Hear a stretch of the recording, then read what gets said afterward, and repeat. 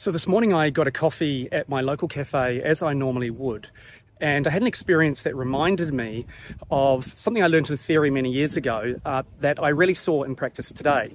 And what that was is that customer satisfaction can actually improve when things go wrong. Now let me explain. So as I was in this cafe, I ordered my coffee and I waited. I waited for 20 minutes. And I thought maybe it's time to go up and ask them where my coffee is. They told me it was coming.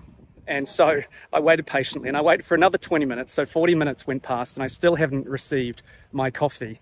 At this point, I did grow impatient. And I went up to the counter again and they realized they'd made a mistake. They'd actually lost my order. Now, what they did then was really important. What they did was they gave me my coffee, they apologized, and then they gave me something else as well. Now, I actually went away from that experience being more satisfied than I would have been in the first instance. It was all about the way that they put it right. So if we think about the way that we do business, we need to stop thinking about when things go wrong as a problem. We need to start thinking about when things go wrong, it's actually an opportunity. It's an opportunity to have an interaction with your customer that you otherwise would not have had. It's an opportunity to have them go away from that interaction with a sense of satisfaction that is heightened.